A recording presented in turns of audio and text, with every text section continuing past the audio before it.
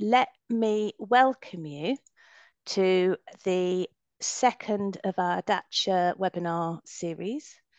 My name's Liz Jones. I'm Policy Director at the National Care Forum and have had the privilege, actually, of being involved with this project from pretty early on.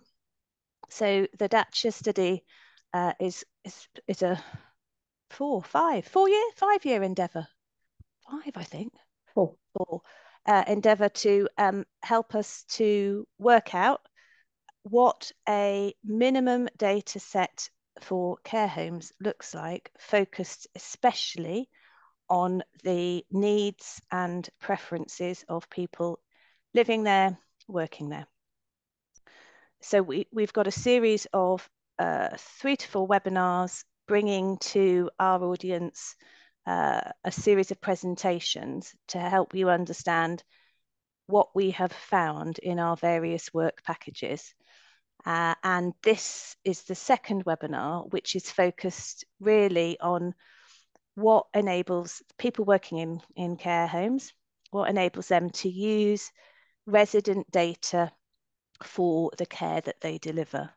We're particularly focused on how to translate the theory into the practice and bring that change about the potential and the use of a minimum set of data into a care setting. How do we support staff to use that, to understand what a minimum data set might be and what it can do for them, the people they support, and also how it can make their life a little easier in terms of all of the various data demands, because we know that there are a lot of duplicate demands across the system. So we've got a series of presentations for you. I'm just going to do a little bit of webinar etiquette to keep us on the straight and narrow before we embark on our first presentation from Professor Claire. So we are recording this and we will be sharing the recording and the slides. So they'll go to everybody who signed up. So our presenters don't get any distractions, can you please keep your microphones off? Videos, it's up to you. I quite like to see people's smiling faces, but if you're having your lunch, then fair enough. In terms of listening to our presentations and when we've got an opportunity to take your Q&A, if you could pop your questions in the chat as you're thinking about them. We will go through the series of presentations and then we've got about 25 minutes, half an hour to work through all of the questions that are in the chat and ask our various presenters to respond to them. So we've got 3 presentations today. We're going to hear first from Professor Claire Goodman, who's going to present on the realist review of minimum data set use in care homes.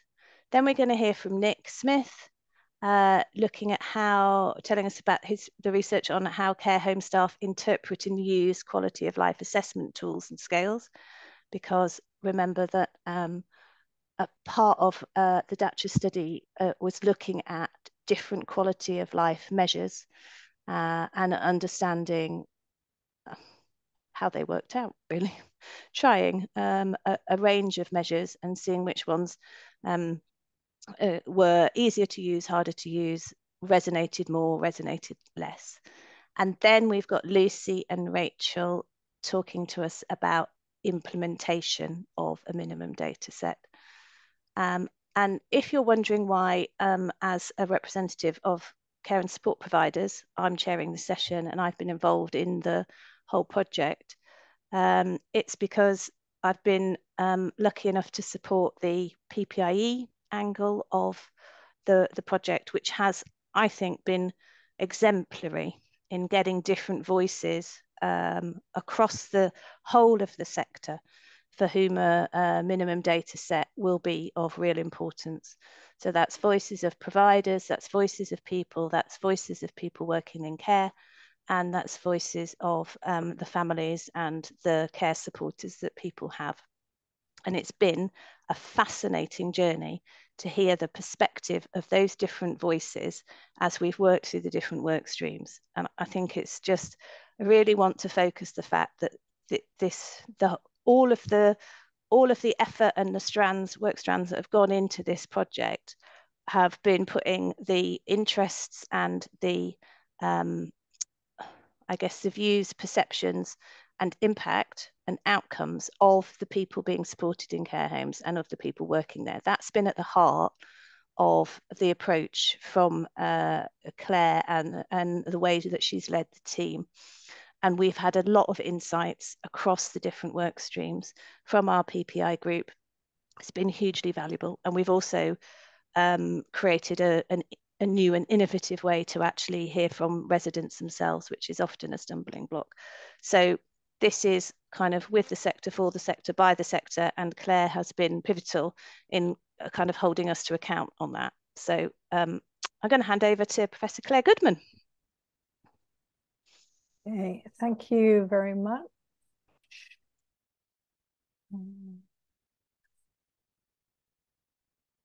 So can everybody see that? Yep. Great. Okay. So thank you, Liz, for the introduction. Thank you to everybody who's coming on a Friday at lunchtime. So just to give you a little bit of context before I start the talk, the DACHA study is just over 4 years. It started before the pandemic when we were the only people interested in data. Now we're running to catch up with all the policy changes. And I think hopefully the discussion at the end, please do put questions, comments, experiences into the chat box. So there are 5 work packages, all of which are doing different things, but are all feeding into how can we understand how to use residents' information in ways that are useful and usable by as many as possible, but crucially support the care of older people in care homes. So that we're looking at evidence, we're looking at previous research and reusing that data, where we've looked at the information that care homes are already collecting and therefore probably don't need to be asked to collect even more. Data linkage between data held about residents in NHS and local authority data sets. And then the final work package 5, which is saying how can we deliver a minimum data set that is collected in care homes and can be linked with information about the same residents in routine data sets so that you have a complete picture of what is happening. So before I even start, I just need to flag that there isn't really an agreement about what a minimum data set is. Memorably, in a very early conversation, somebody said, well, I think it should be no more than 10 items.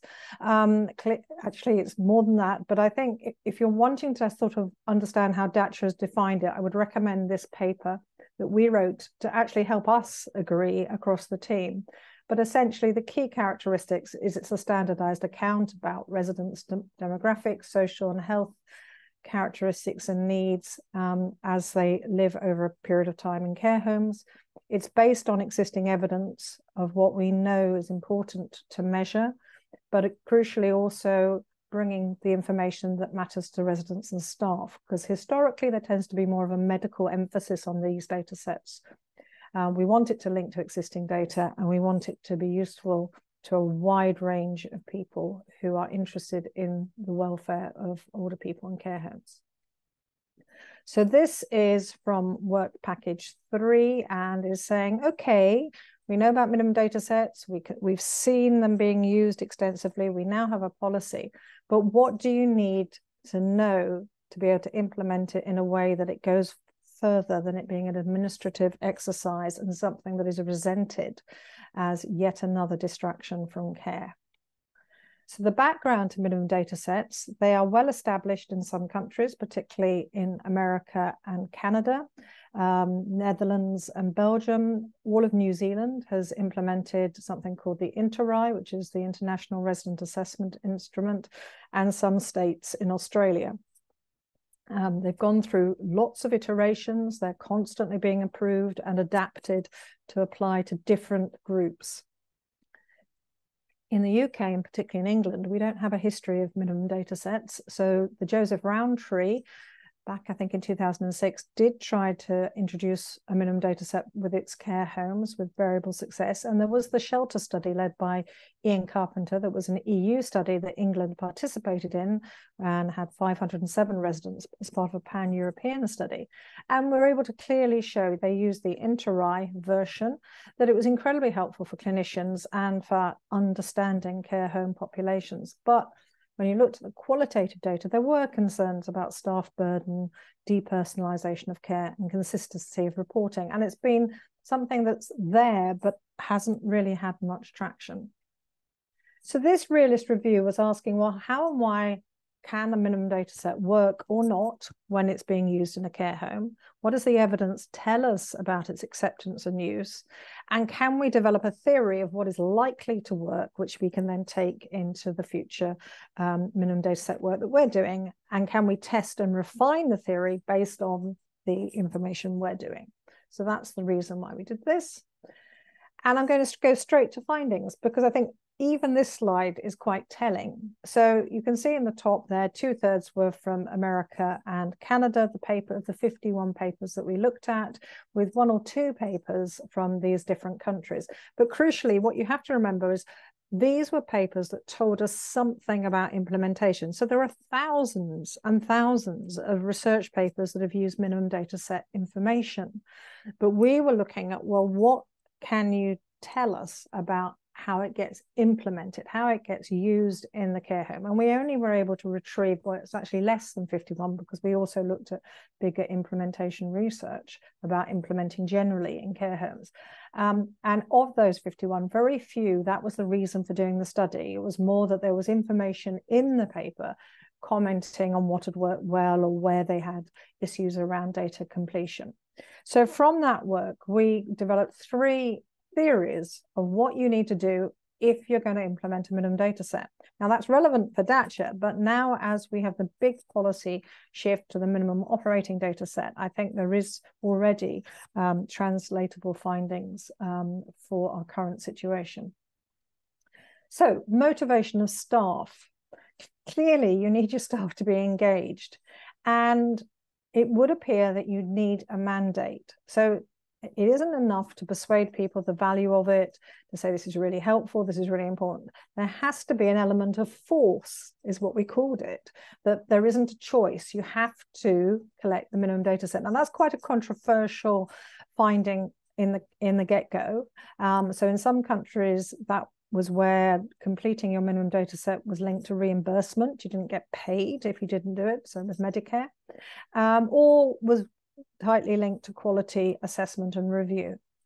But what the evidence also showed very clearly was if you only relied on that, that wasn't going to be enough. And it had to be accompanied by training and ongoing support, where staff were able to link the data that they were collecting on the residents with their care planning. Now, that might seem obvious, but it's quite easy to collect data from a minimum data set and it be completely separate from your day-to-day care. So, for example, if you're recording information on continence, how does that then feed into your review and discussions about whether, you know, everybody is suddenly in pads and couldn't we do something different, for example?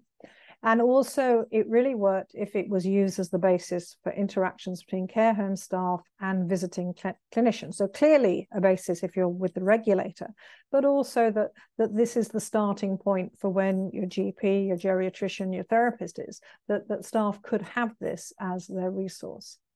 But what we couldn't find in the implementation literature was, how do you do this? How do you provide constant feedback on how staff are doing, how useful it is, and actually telling them so that they can see that they're making a difference through the data completion. So that was the first one.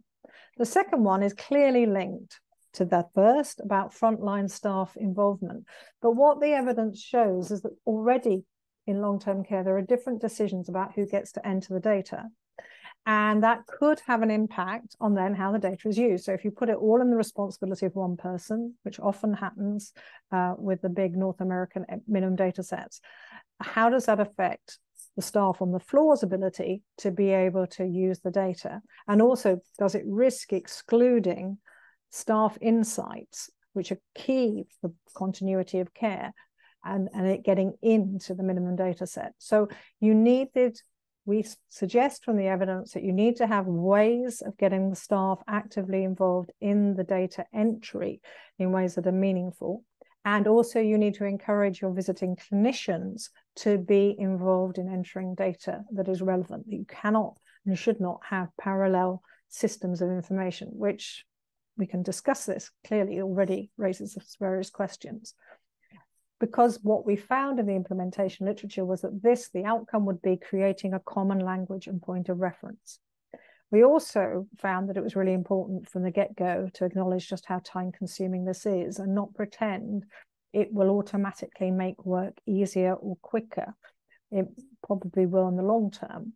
And over 20 years of reviewed research, we were looking at it taking 60 to 90 minutes for a full assessment of a resident on arrival, and then revisiting all those areas regularly was time consuming. So it was really important that that was a valued activity and something that was seen as integral to care.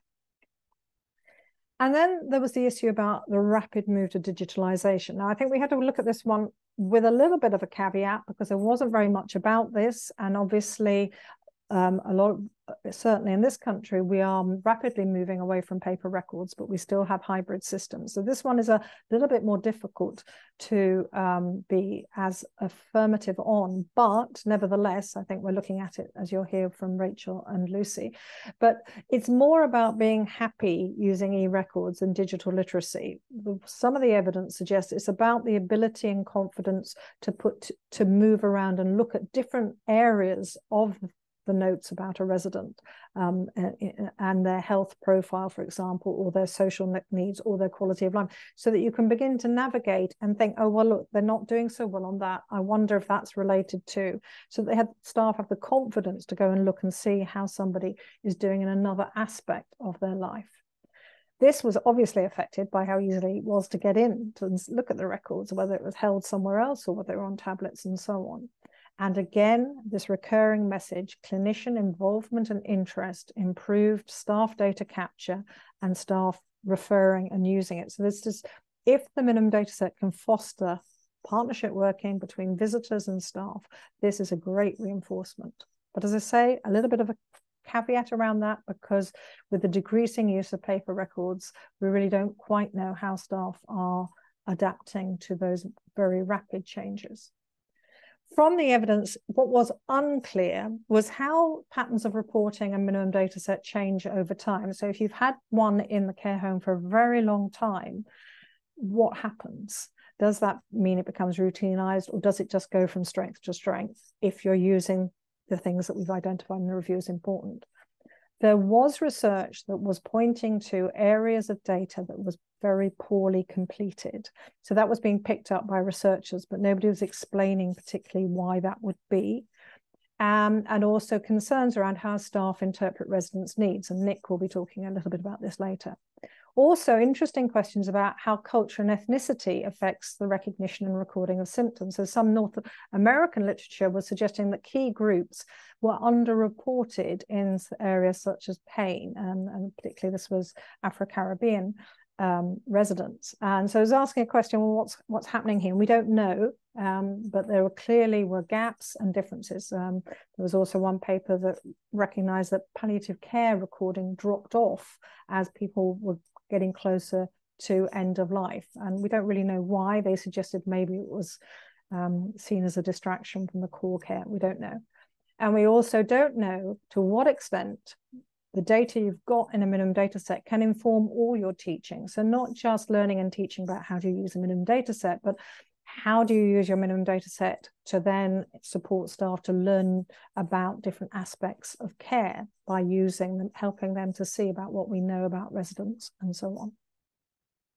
So our next steps is we are very concerned about making explicit what the minimum data set can and as much cannot achieve for the different stakeholders. There's a lot of big promises being made for how this is going to transform the landscape of care. Well, it might, but we have to be really clear about how the implementation will affect that. We also want to go forward now with our strategies to help minimum data set to be the resource we've identified is key to it being useful. and demonstrating what is useful and usable feedback for care homes and other stakeholders on a day-to-day and on a more interim basis. And of course, there is that question at the back, bearing in mind how long it takes to complete these things, is keeping the minimum in the minimum data set. It's going to be more than 10 items, but as soon as these things arrive, then people want to add their information into it. And just to close and before the summary is the pandemic revealed the invisibility of care home residents. We don't need to argue this case anymore about what happens when you haven't got data. It was a brutal experience. And we have nationally, in England, a minimum operating data set being rolled out, shared digital social care record, and care home residents becoming part of our data link system with the integrated care systems and their boards.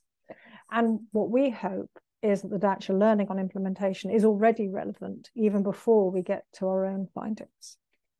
So just to summarize, what we found from this was you do actually need a mandate. You need an aspect of compulsion to get everybody's attention, but by itself, that will not be enough. And you need to have it cross-disciplinary training and support that gets reinforced, but we don't quite know how to do that in a way that is energizing and helpful. That it has to become very quickly the basis for within and cross-care home conversations so that everybody feels they've owned it. It's not somebody taking your data and reinterpreting it for you, which is a real worry. That it's an asset for care, not an administrative distraction, because there is a cost to doing and completing a minimum data set. Address what matters to care home staff and upfront acknowledges their contribution. And we need to consider digital literacy and what we need to have to enable that. And this is from the paper that we published.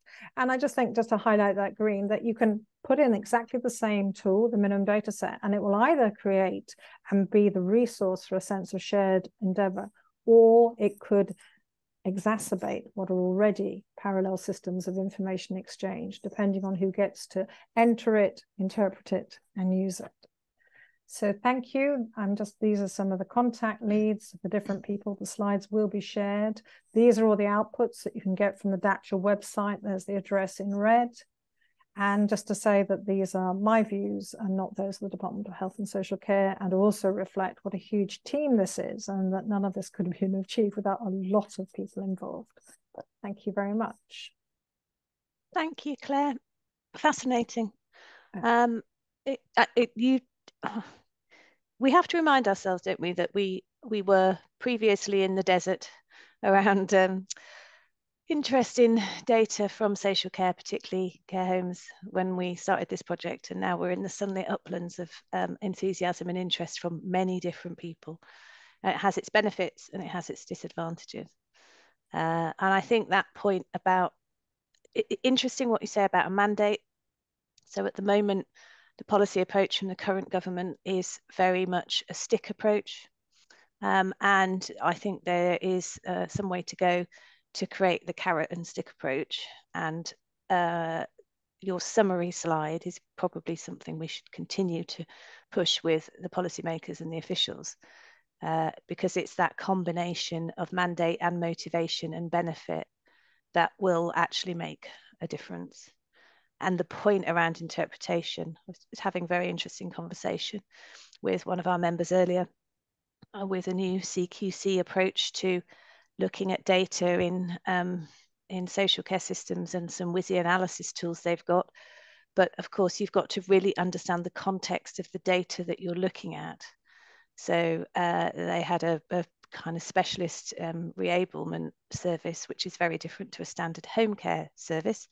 And if you apply your expectations of one to the other, then your understanding of the data is inevitably limited and quite possibly wrong. So I will lead us on next to our presentation from Nick, who's going to help us explore what we've found about that interpretation of an aspect of the DACHA study. So Nick's going to talk to us about how care home staff interpret and use quality of life assessment tools and scales. And just to say, this is of immediate and current interest, I think, to the care sector, and academics on the call might want to have a think about this, because the CQC have just published a whole load of stuff about the way they're going to regulate and assess. And the bit that's blank for the social care sector is all about outcomes. And the reason that's blank is because they didn't find any standardized outcome measures that they thought they could use in social care compared to the ones that they could use in the NHS and the health regulation that they use. So we've got an opportunity as a sector to really start to think about how we can create some of those measures. And Nick's insights here will be fascinating for us to think about the next stage of getting to some measures that we can potentially all agree on, and what we found from talking to staff using them. So over to you, Nick. Thanks, Liz. So I'm talking about some findings and the work we're doing on an add-on study to DACHA called a SWAP project. This one looks at how care home staff interpret and use quality of life measures. And I'm talking on behalf of a team that also includes Jenny Burton, Stacey Rand and Anne-Marie Towers.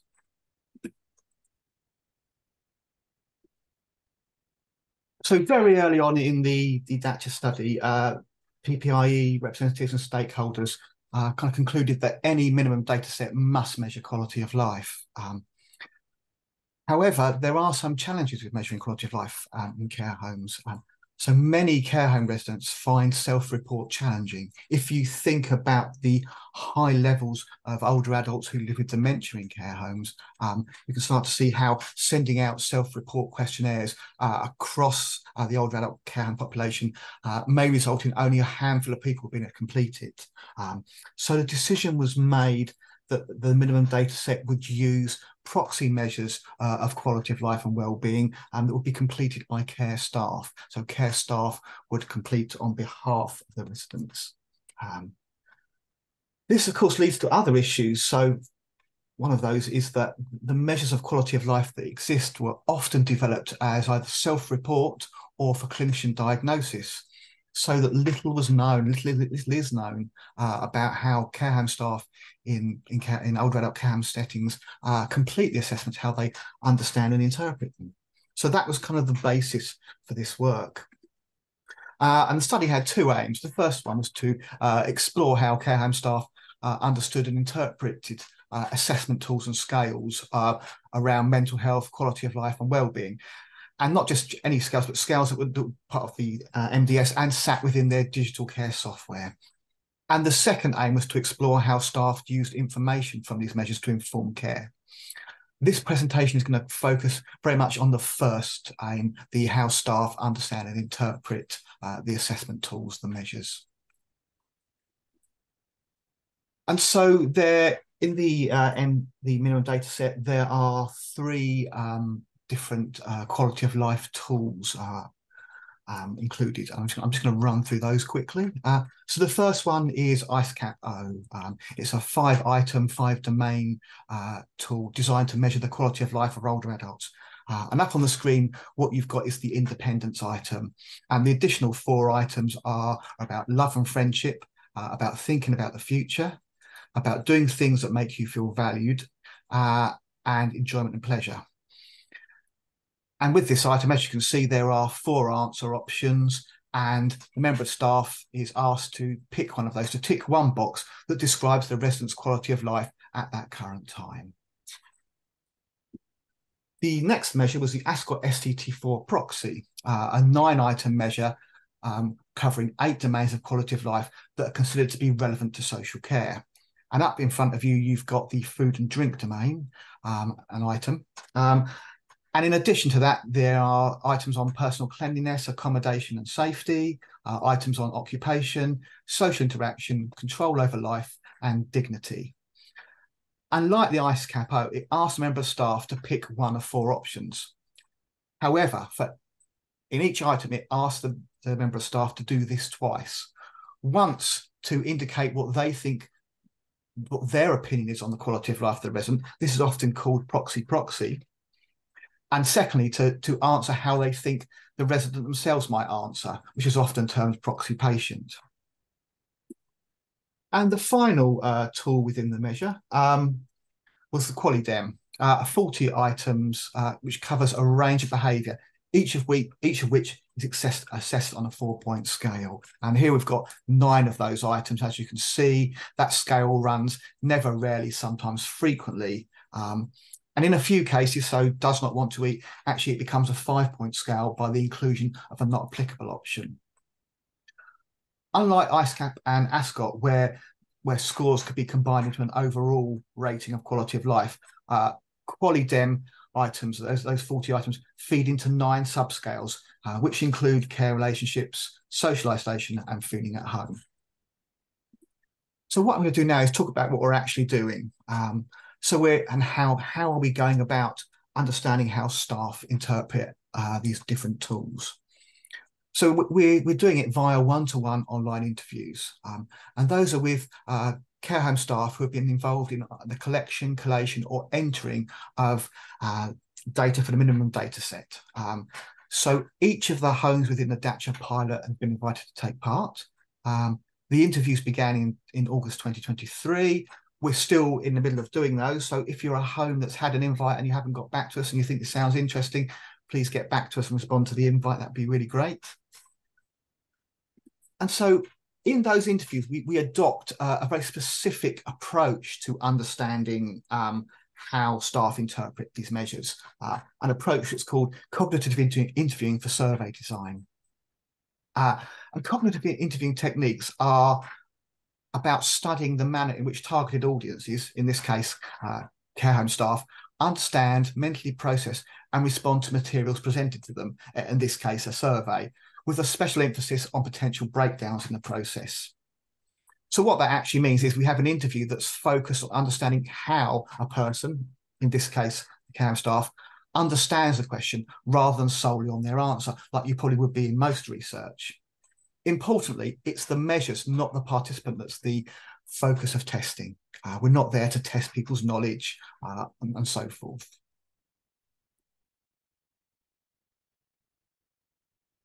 And so the way we actually do that in the interviews is we ask the participants, the care home staff, to think about a person that they support or used to support. We ask them not to tell us anything about that person, because as I said, we're interested in how they answer the questions, not the answers they give per se. Then we ask them to look at and answer a quality of life measure, or an item from one of the quality of life measures in the minimum data set. And when I say look at, what we do is we share our screen, and what they see is something similar to the data entry tools, the data entry software they currently use in the care home.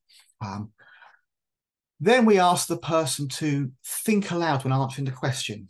And what I mean by that is we ask them to share what they're thinking as they answer the questions. We often give a bit of guidance around this. So we say, you can say anything you like, but if you're struggling to think about what to talk about what the question means to you. Anything you're struggling with, any terms that are difficult, how you're working through the answer options. Are there answer options that reflect how you feel, and so forth? It's not really surprising that many people find think aloud quite challenging. So sometimes people might answer the question and then kind of retrospectively think aloud and tell you what they thought about when they're answering the questions. But we also use another technique called probing. So we use probes, or specific questions, to follow up, to explore, to help uncover different aspects of the thought process that haven't come up from the thinking aloud process.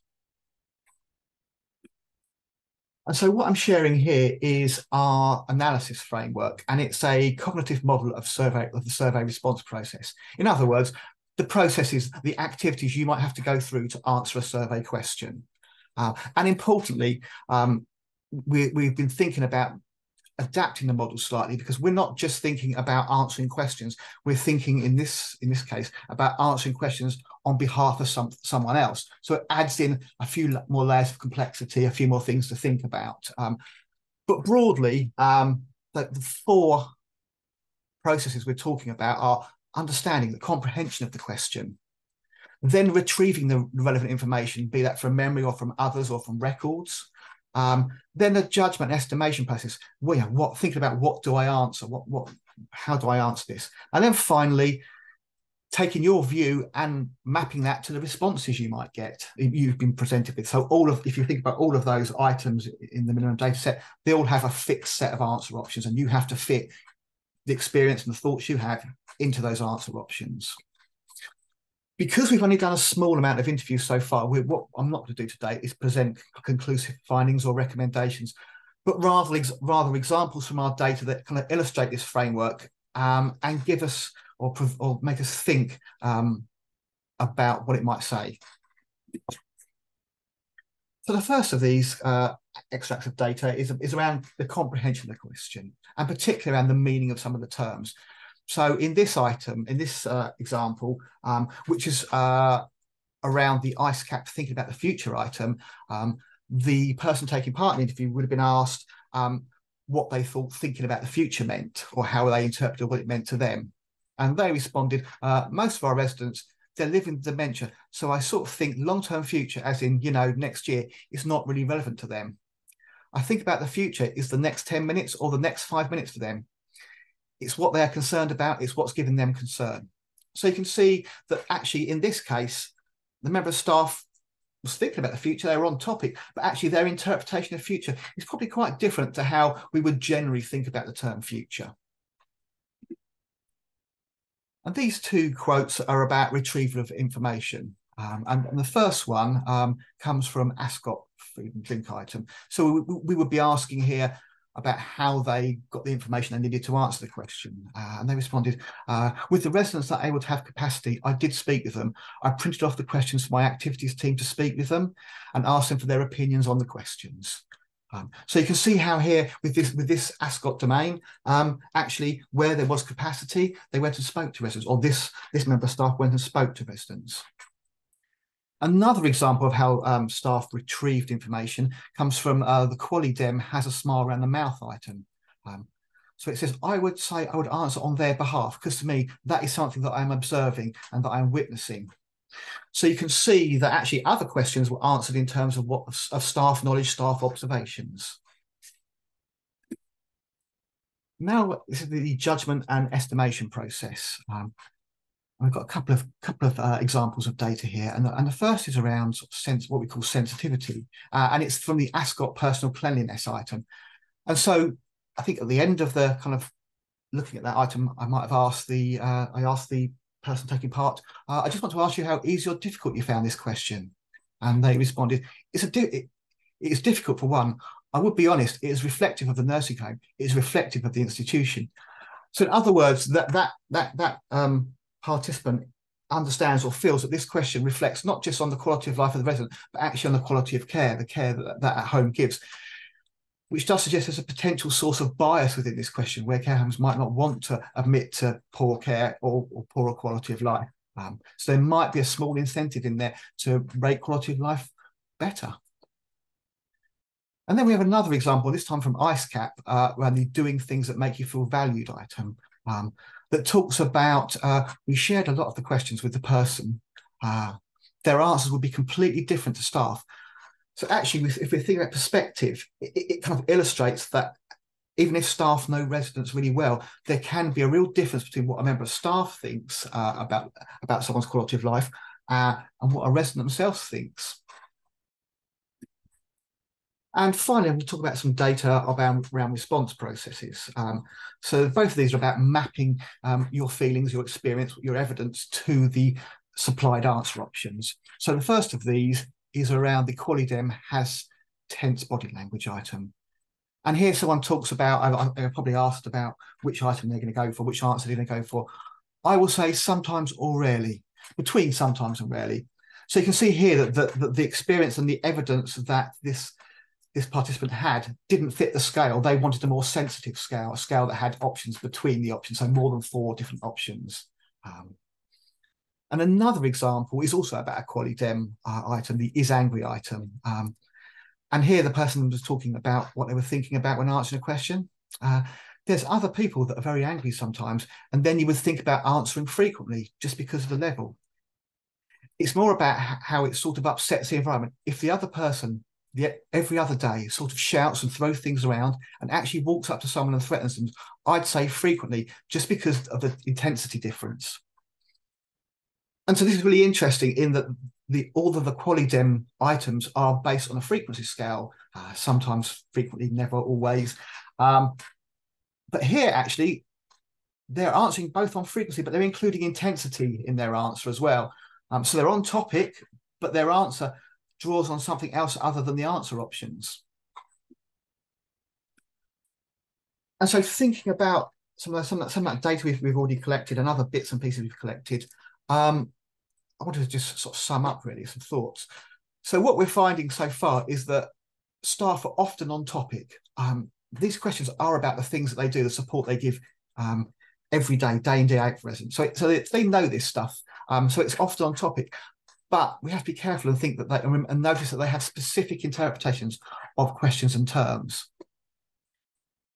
Thinking about retrieval of relevant information, it seems that the collection methods, so how staff go around getting the evidence they need to answer the quality of life items in the minimum data set, may be contingent perhaps on resident capacity or on question type, which both raises issues of comparability between questions, but also suggests that we might need to also think about how residents interpret questions because they're sometimes answering them.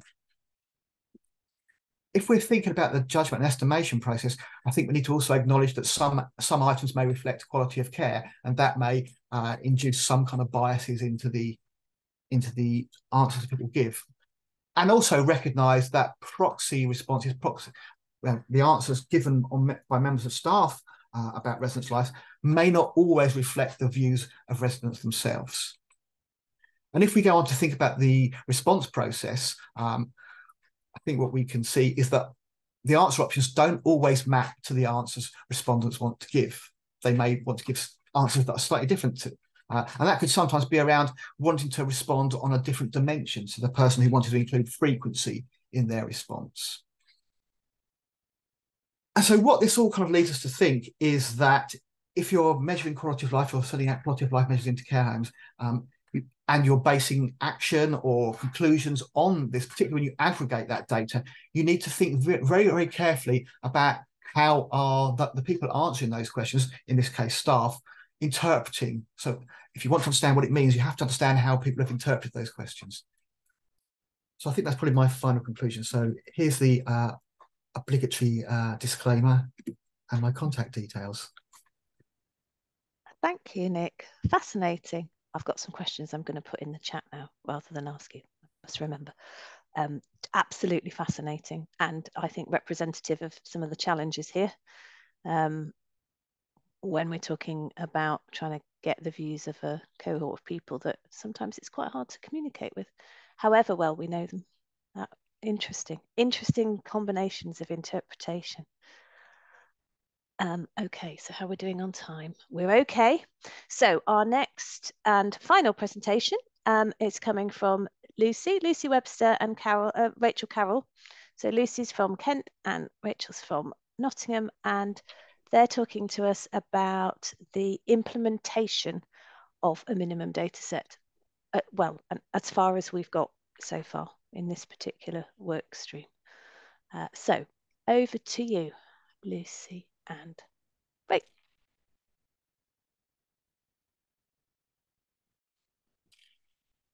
So thank you.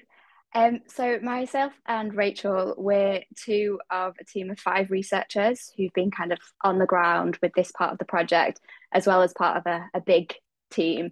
So we're here today to talk about our experiences from working with the care homes, residents, relatives, and software providers of digital care records, and kind of around the practicalities, challenges, learnings from a proof of concept study of a minimum data set and kind of what we think would be relevant for future implementation.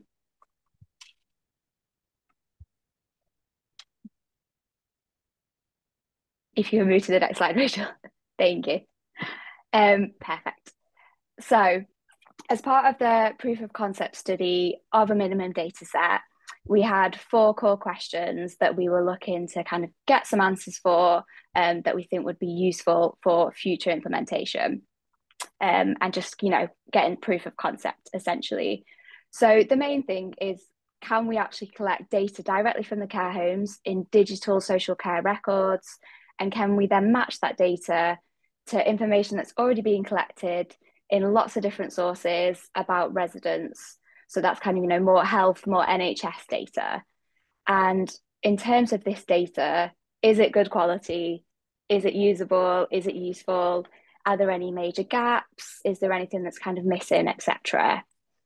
And then with that data, can we do something useful with it? So can it provide better joined up health and social care for residents? And obviously at the moment with the kind of the system changes with integrated care systems, etc., joining up health and social care is a really big, you know, theme at the moment, and kind of being able to make use of that data, bringing it together. How can that, you know, make care better essentially? And then the big question, and kind of, you know, thinking about the future, how do we enable a rollout of a minimum data set for care homes in England? Which is a very big question. And we will hopefully give some kind of learnings today that might help that. Perfect.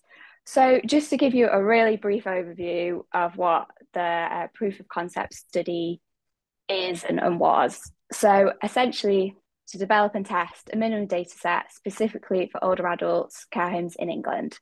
So led by Professor Anne-Marie Towers, who is on the call, and Professor Adam Gordon. And so the aim was to recruit 60 care homes across 3 different areas in England. So we've got Surrey, Nottingham, Nottinghamshire, and then the North East and North Cumbria. And we wanted to recruit kind of 970 residents roughly, so that we had a large, you know, variety of care homes and also lots of residents. And the important thing was that we're working with care homes who were already using digital care record software, and they had to be doing this from one of 2 software providers, so either person-centered software or Nourish. And so this was important because we were wanting to use data that's already been collected in the care homes via these digital social care records. And the idea with this minimum data set is to use as much data that's already been collected as possible. However, you'll have heard from Nick's presentation about quality of life, that we did add in quality of life measures as part of this. And that's because from earlier work, it was found that quality of life was one of the main kind of gaps within data that was collected by care homes. And, you know, whenever you speak to anyone, they always think quality of life is something that's really important to be measured. So it's really important to include it. So what we did is use the data that's already been collected in the digital care record software, so in PCS and Nourish. And we also asked PCS and Nourish, can you put in those additional measures that we want into your software so it can be collected directly by the care home staff for the participating residents? So mainly around quality of life, as I said, but also delirium, cognitive impairment, and activities of daily living if this wasn't being collected. And then the idea is that this will be matched, and that's currently in the process of being matched to routinely collected health and social care data. And so this data sits, as you can imagine, in many different places. So right through from, you know, primary care, secondary care, as well as CQC data sets. And this bit of the work is being led by the Health Foundation. So they're kind of, you know, more of the experts in terms of data linkage and big data sets. And the idea is that this all fits together because the data are already being collected in the digital care record software by the care homes. There's additional measures, and then the health and social care data that sits elsewhere can all be brought together, all be matched into one kind of big data set that will then be the minimum data set. So we did manage to recruit. We recruited 975 residents, so we met our target. We recruited slightly smaller number of care homes, but still, you know, a huge number, so 46 care homes who have all been taking part. And we invited all of their residents who were 65 or older and permanent to take part. And that included both people who had the capacity to consent and people who didn't. Okay, over to me. Thank you, Lucy. So what I wanted to do first of all is just talk a little bit about joining this together. So Claire told us a little bit at the beginning about other work packages and what they'd learned from looking at the literature. So Kelly et al. Looked at outcome measures, and their recommendation was that we standardise measures designed for care homes. So we have done this, as you've heard today, through involving stakeholders and which quality of life measurements characteristics do we think are most important. Then when we matched these to quality of life measures that are already out there, we were able to narrow that down to the 5 that went into the additional measurements. So we did that one. I think we've done okay with that. Perrier et al. Looked at contextual factors influencing intervention research processes, and they found that team cohesion and people are really key. And they talked about things like how if you've got one member of the team that's understanding the processes, they can share this with the rest of the team and get them all on board. So we had a real good working example of this when we'd got the additional measures input into the software. And as researchers, we can't see this, obviously. So we asked one care home if they would help another care home that weren't able to locate the additional measures within their software.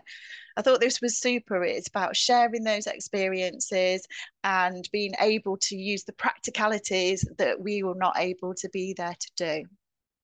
Musa et al. Was looking at the actual implementation of an MDS through the literature, and their recommendation was that the ideal was in person, in real time, by IT literate staff.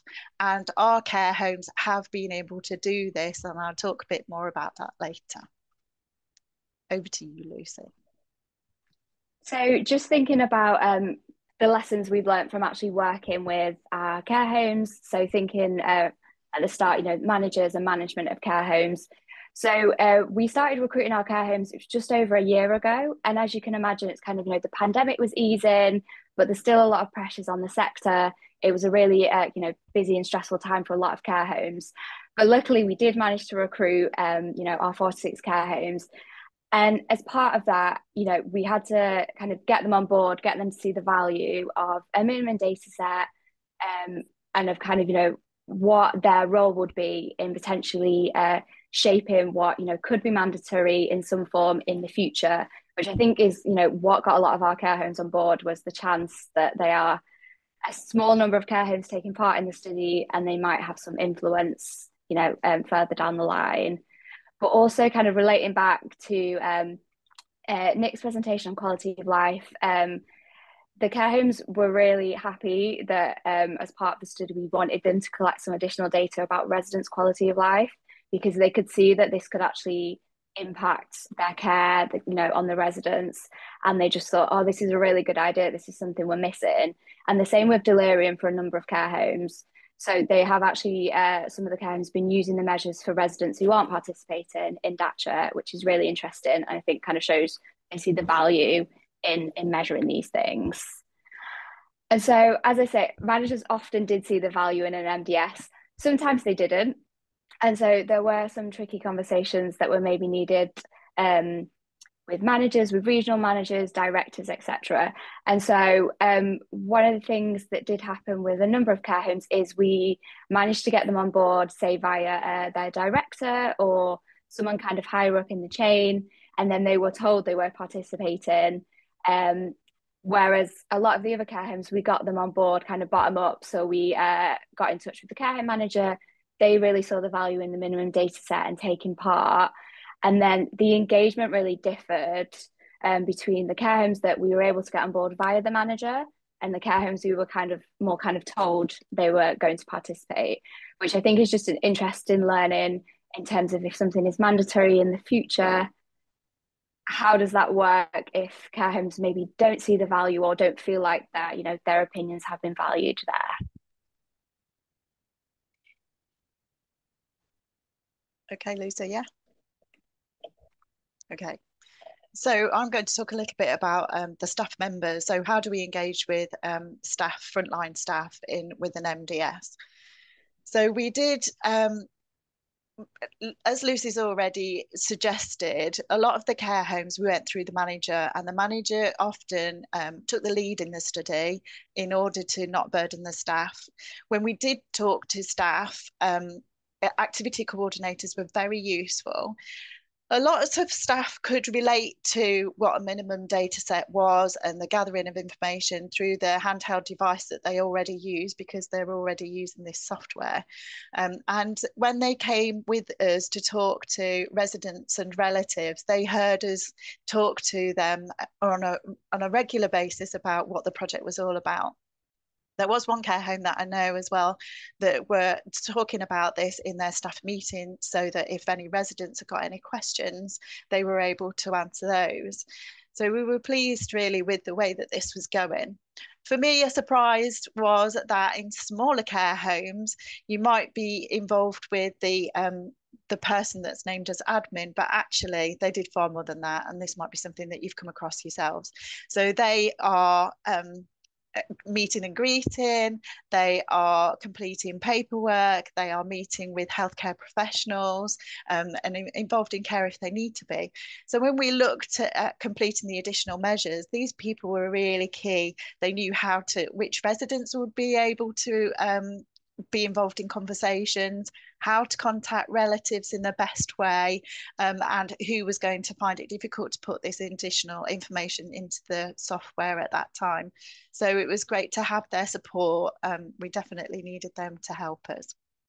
Digital literacy and the confidence of staff using the software, it's been varied. I think it's fair to say that a lot of people that use the software use it in a minimum way. They put their information in. There were members of the teams out there that were able to extract different information, but a care home that has engaged with us said that they didn't have the digital skills, and they have managed to do this activity without any issues at all.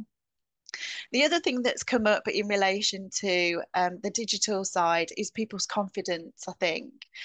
We found that the care homes wanted our reassurance that they'd completed the additional measures okay and that they'd been extracted okay. And we weren't helpful in being able to reassure them, because we weren't able to see that level of information about their software. That was between them and the software companies. So that's something that we're going to note for the future.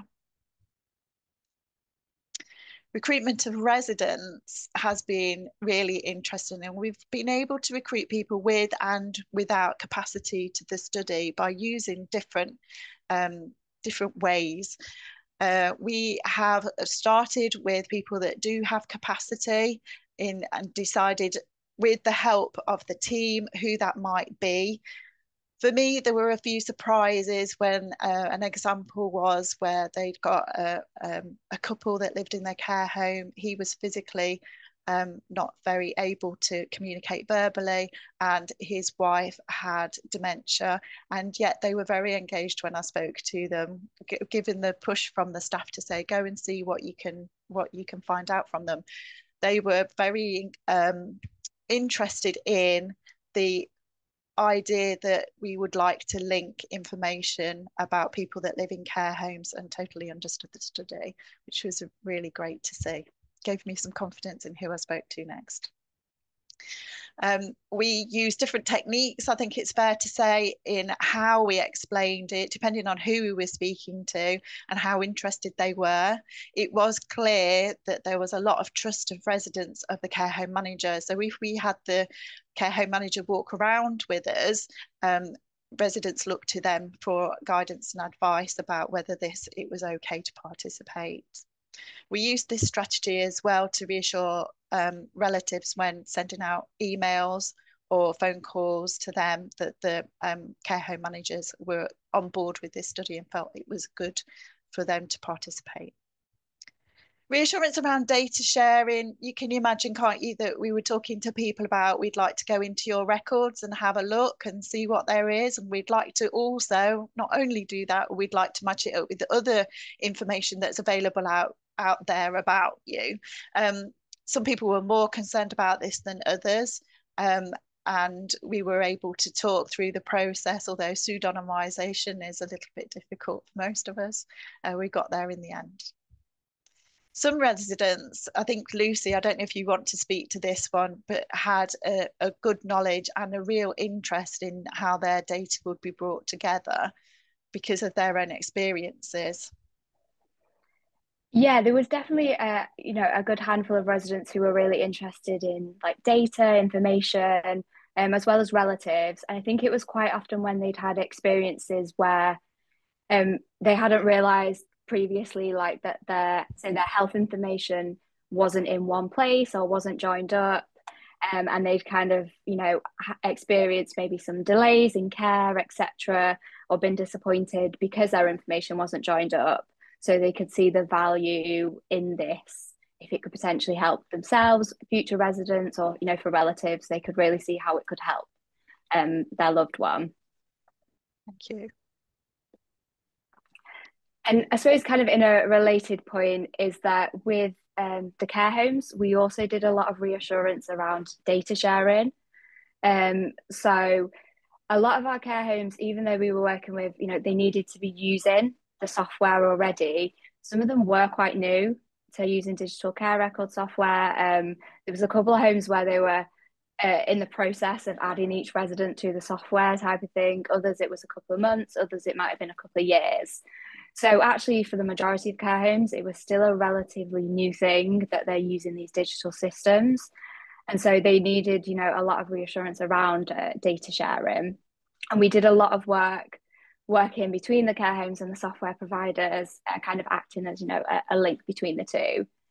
And so each of our care homes had to sign a data sharing agreement with the Health Foundation, as they are the organisation that's kind of in charge of keeping all of the data and linking it. And so this did, I think, cause some anxieties sometimes, as care homes might not have been used to signing these data sharing agreements and kind of used to, sharing their data in this way. And interestingly, with both of the software providers, there is differences in how they collect and store data, and also processes around data extraction. And one of the things we did kind of notice anecdotally is that we had care homes who were singular care homes in small chains, and then care homes in bigger chains. And one of the things with the bigger chains is that actually there seems to be a lot more anxiety around data sharing when there's a bigger chain, when there's maybe more of a process of who needs to sign off on certain things. Whereas with smaller chains or kind of the more singular care homes, the manager would just have to sign the data sharing agreement, or the director of 3-4 care homes, etc. Whereas with bigger care home chains, there was just a lot more of a process. And it seems the smaller chains are actually more risk averse, which is interesting. Back to you, Rachel. Okay. So moving on a little bit, once we'd got the care homes recruited, then we got the residents recruited, we got the data sharing agreements into place, and then we asked everybody in the care homes if they would complete the additional measures, and everything else was being extracted from their software in their care homes without any other action for them, apart from a little bit of work that they needed to do so that we could work out which residents decided to participate over those that hadn't. Once that work was done, we were able to extract the data, and that is being analysed as we speak. In the meantime, what we've done is ask a member of each care home that's participating in the study to come to a focus group with us, so that they can talk about what it was like to recruit and what they learned, what we learned, what we can learn from them, and also what it was like to complete the additional measures and how they went about that. So we had 5 focus groups over 2 weeks, and we had 24 participants take place. We split the 5 groups roughly into these areas. We had one that we invited the large group homes to, one for the smaller homes that were just one individual home. We had one for one of the software vendors that was smaller in number, so that we could look at the intricacies of whether there was difference in the software there, and staff that were not managers. And then we had one catch-all last session for anybody that hadn't been able to come to any of the others. So these are really, really early findings, but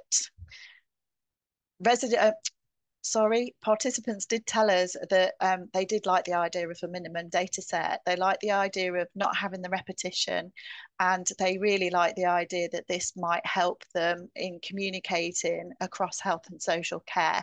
Although there was definite indication that they thought that this was adventurous. They could see that this is only a small step towards that. They could see that there was a process already in place for how they get new residents to consent to going onto the software that's already in place there, and they didn't see any issues with being able to put an MDS in alongside that, so that they could explain to residents and relatives at that first point of initial assessment that this is how we work, and this is what data is going to be collected through the care home. But it's fair to say that they did have concerns, and Claire raised these through the literature earlier. Depersonalisation is an example of where care home staff were completing the additional measures for everybody that had said that they would participate, and they were concerned that they were doing these measures across the board. I guess perhaps a question going forward is to speak to these staff about whether when they talk about person-centred care, is it at the point of measurement that this is done, or perhaps is it later? Is it something that they can think about when the care planning? Open to discussion.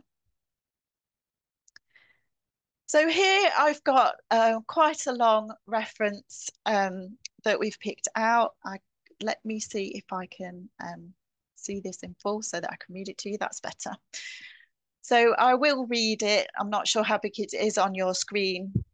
We've got two references. The first one said, I spoke to the nurses about how we were going to complete the additional measures. And we said, who feels confident about doing this person? Who feels confident about this one? And we just looked at all the measures. There was a bit of discrepancy with understanding what to do with some of the measures, but we sort of got to understand what they were asking. I think I did 6, 2 night nurses did 4 each, and we sort of went through it. It's the same as doing a Waterloo score. You had to be objective and answer the questions as well as you can. I couldn't just take the 20 people we had, so we sort of worked it out together. Alternatively, we had a care home manager that we asked the same question, who completed the additional measures? And she said, it was me. Why was it me? Well, I'm my clinical lead has been on holiday for 2 weeks and now he's back, but he's got lots of clinical issues to sort. I don't have a deputy, so I'll have to do it. This reference was in relation to completing the quality of life measures. She said it was really interesting to listen to the residents about what he said about his life, because you feel that most of them are sad, but he said, no, we have a lovely life now. So one of the questions, I'm not sure which one it is, was very interesting for me when I saw it. I said, oh, that's nice to know. They're happy about their life, even here. This care home manager has a small number of people participating in the study, but she has already decided to roll this out to all of her residents, and all of her team are completing all of these measures on a regular basis. Over to you, Lucy. And apologies, I did mean that smaller chains are less risk averse. Sorry, today is my last working day on the DACHA project, so I'm therefore using this and the kind of as you can imagine, last minute panics when you're finishing a job as to why my brain no longer works. So apologies. So just kind of bringing together what we have learned about information governance and what the implications are, potential implications are for implementing an MDS in the future. So one thing we learned quite early on is that the care homes are the data controllers of their data. So these digital social care records, the information they're collecting, the care homes are in control of that data and, you know, what can happen with it.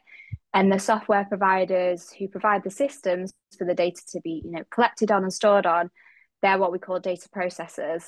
So in terms of, you know, a future minimum data set, how will this work? Who will technically be the data controllers of this data set? And just kind of, you know, what will be the practicalities of that going forward? And then one of the interesting things, as I mentioned earlier, is that the software providers, there's different processes in terms of how they manage data, how they extract it, etc. And that is interesting. So at the moment, there's 20 software providers who are on the assured list from NHS England, so the assured list of digital social care record providers. So if you can imagine that it is quite difficult to combine data from 2 software providers, if you can imagine doing that with 20 software providers, that's going to be a lot of work. And then also within the care home providers as well. So, you know, there's lots of differences in how they work in terms of data sharing, etc. So there's just lots of different, I suppose, issues, potential barriers at every level of the care home providers and the software providers that might really impact future implementation. And then just kind of bringing together, you know, what are the emerging findings from us, you know, trying out a proof of concept of this prototype minimum data set. So we do think it's feasible. We have managed to extract data from the care homes using their digital social care records, and that is in the process of being linked to that health and social care routinely collected data. The main problem is that data is not standardized currently. So within the 2 software providers, data is measured and coded differently. And so again, that relates to the point, if, you know, if there's 20 software providers potentially, how is this going to work going forward? Will there be a standardized way that data will be measured and coded within the systems? And then kind of, you know, from the focus groups, that staff do complete these additional measures and that they see the value in the minimum data set, they see the value in the measures, etc. And that there really is a huge potential for this minimum data set to reduce data burden and data collection in care homes.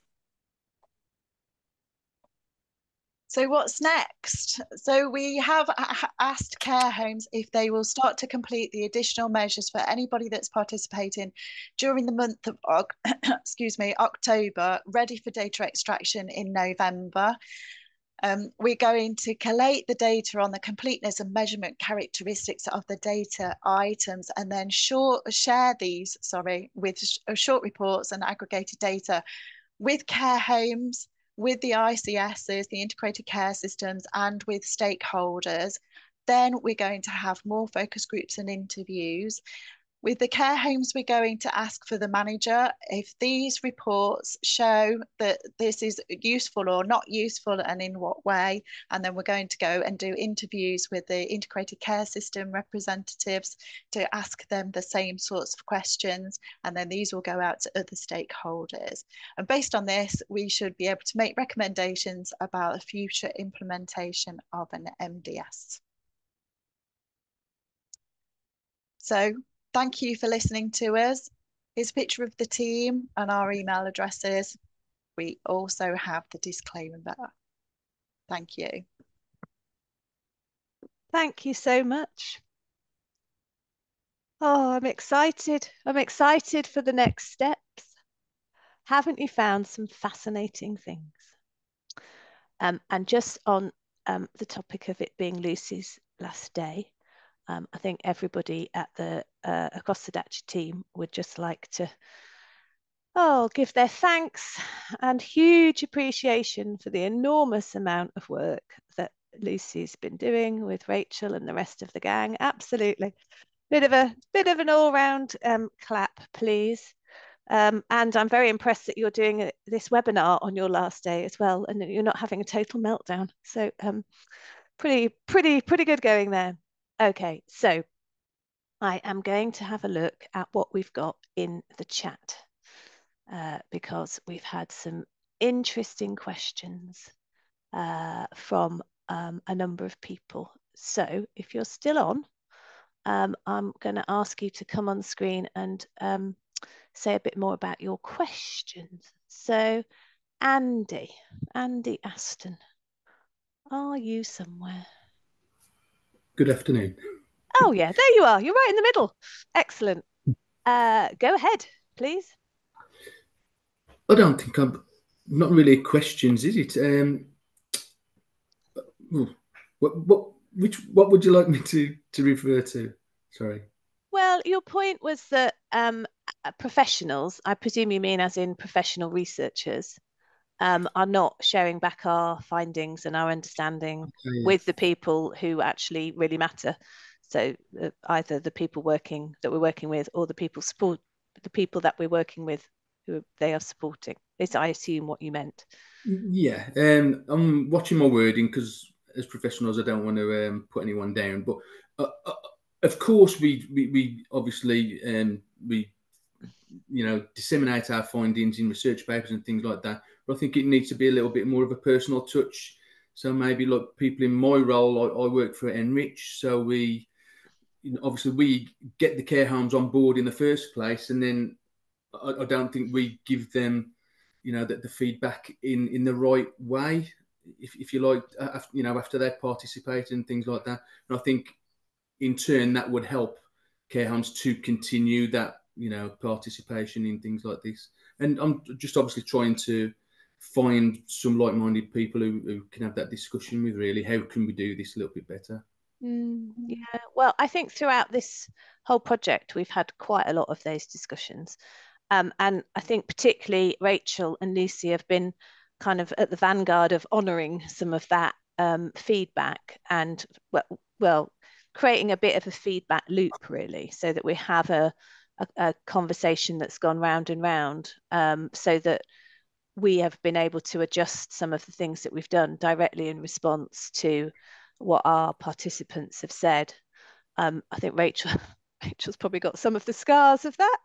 As well as the medals. So I don't know, Rachel and Lucy, given that you've been at the sort of vanguard of some of that kind of feeding back and keeping that communication loop going, is there anything you would observe about either things we've done differently this time around in this particular study, or things that you think would be of real benefit for the future? I'm not sure if I've got anything else to add, Liz, to what you said. I personally also think it's really important, Andy, and engaging with care homes and residents and staff and relatives has been the top of the list for the whole team, I'm sure. And going out and visiting and meeting people and being available has been important. It's sometimes I appreciate that care homes are busy places. They have other priorities. We're very pleased that they are participating in research in the first place, so I can offer and go and talk to them. It's about timing and the way that it's structured so that it's useful but not taking up a lot of time. As Liz says, we have all been back to the PPI groups, and that has changed the way that we've done things. I'm not sure if there's anything else to add, Lucy. No? Okay. So we've got some quality of life questions. I asked a few. Let's go to Sarah's first. So Sarah asked... There's Sarah. Sarah asked about quality of life questions. Go ahead, Sarah. Apologies, I didn't quite get whether staff were asking the questions to the patients, or perhaps their sort of nearest relative if they weren't able to respond, or whether staff were sort of saying, "Oh, I think this is what the patient might say to this question." Yeah, go on, Rachel. Can I answer that one? Sarah, thank you. We had some discussions, me and Adam, who's my line manager, about what do we advise people when they're doing these additional measures. And Adam was very much of the opinion that, we're not going to advise, go out, let them do what they want to, how often, in what format. And I think that the early findings of the focus group has been that they've all done it slightly differently. Some of that has been, I can see Nick nodding, some of that has been dependent on the resident, some of that has been dependent on the time and the resource of staff in order to be able to fill them out, in how much they can engage with relatives and other people. Some of our feedback has been that they have looked through the notes when the resident hasn't been able to answer. They've also gone to the kitchen staff and asked them what they think about what somebody said or would say, activity coordinator, and they've kind of had this team approach. So everybody's done it very slightly differently. I was going to also add in, so we've been exploring this a little bit in the cognitive interviews, and I think there is that sense in which where residents have capacity, sometimes they're being asked questions directly. We've got no evidence from the cognitive interviews of family members being involved directly or being asked directly. They might actually feed into what care home staff know more generally and use to answer questions. And I think the other kind of variable that influences how staff gather the evidence is the type of question. So if you look at the different quality of life questions, they're worded slightly differently. So some encourage an observational approach to go and look at what happens, or to draw on what you know from what you've seen, whereas other questions are more about a perspective on how someone feels. So QualiDem very much asks about behaviours. What behaviours does the resident engage in? So it encourages an observational approach, whereas IceCap and Ascot ask very much about the perspective of the resident and how they feel about an aspect of their life. So it encourage, where possible, people to go and speak to a resident, but obviously the issue of capacity may come into that as well, and the other things that Rachel mentioned. And do you know what's happened where? So if you looked at the data, would you know if that been from a patient or a resident or from the carer or from a staff, what the staff member thought was happening? Is that possible or not? Do you know how it's been filled in, or when you see the data? As far as I'm aware, and I've not seen the data that's come back, that is not collected. Staff are asked to fill in the items. So with the quality of life, you've got the items, but there's no mechanism within the software to indicate how they collected that data, whether it was from speaking to someone directly or a family member or records or direct observation that morning or whatever. So there's nothing within the software packages that contain the items that does that. So this comes from the kind of work that I'm doing and the work that Rachel, Lucy and their colleagues are doing when talking about how they gathered that material, that evidence. Thank you. Can I just ask a question? I don't know if we know the answer to this yet. Have we got any early insights into which quality of life measures the folks in the care homes preferred? Or is that our next steps? We, Sinead and I have started to look, well, kind of gather and code who made comments about which measure, but that's as far as we've got, Liz. Okay, thank you. We will know from the testing, the analysis, the quantitative analysis, how well the measures are completed though, and that will tell us quite a lot. So when we do the psychometrics, we'll be able to see which measures were more reliable, which measures seem to be more sensitive, which had lots of missing data, for example, because that would be a good indicator that people are struggling to answer some of those questions. So we will get a better understanding of that by the end of the study. Yeah, excellent.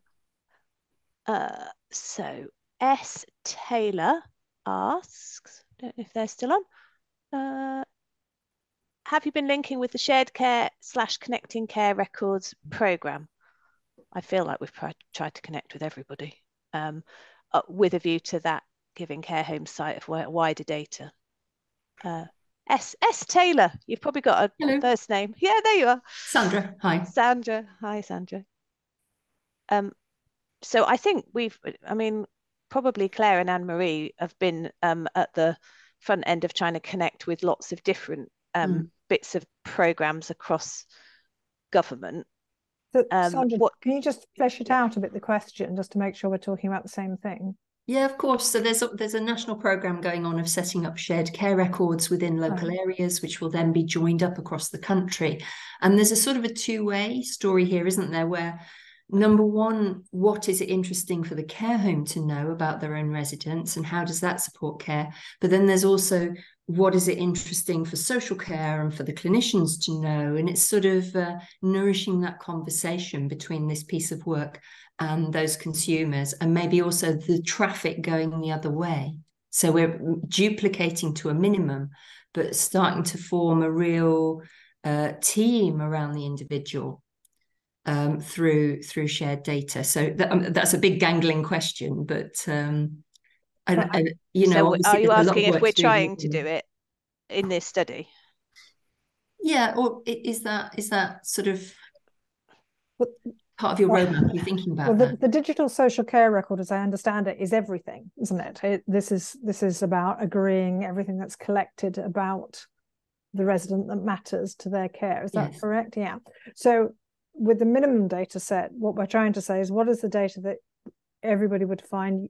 I mean, the clues in the word, and that's been quite a really difficult process. So for example, this minimum data, I mean, Jenny Burton on this, we're not collecting data, for example, on whether somebody had a good night, or that kind of information, which is really still important on the day-to-day, but in terms of isn't the deal breaker when you're trying, that's where the outcome measures around quality of life. If you're finding your measures are saying it's a problem, then you'd go back and look at the shared care record to say, well, what's happening? Does that make sense? So that they're not either or, and obviously we'll be taking data that would be in the shared care record. I mean, I'm interested in and I mean, Anne-Marie is probably, are you still here? Anne-Marie is better qualified to talk about this, is again about who gets to say what gets extracted from the digital the shared care record. So what the minimum data set is trying to say, this is what everybody says they would want to know and should be there. And that there is a difference there, because, and then of course we come on to trust and ownership and how that information gets used.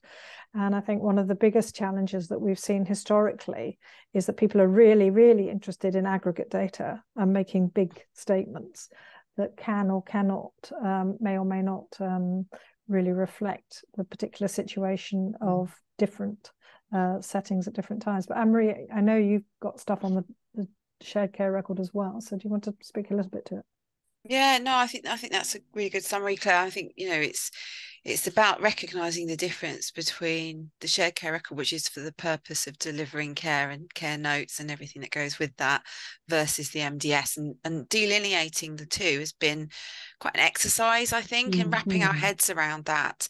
And so if you see the shared care records, which has got all of the health and social care data as being the baseline, that's something that's sitting there, and then the MDS being a smaller element of that that's extracted and linked, I think that can be quite a helpful way of differentiating between the two. But the other layer of work that we're interested in from a quality of life perspective is, which picks up a little bit on the previous questions, which is, there's one thing to capture and measure quality of life, but it is a different thing for that to then be used to inform direct care.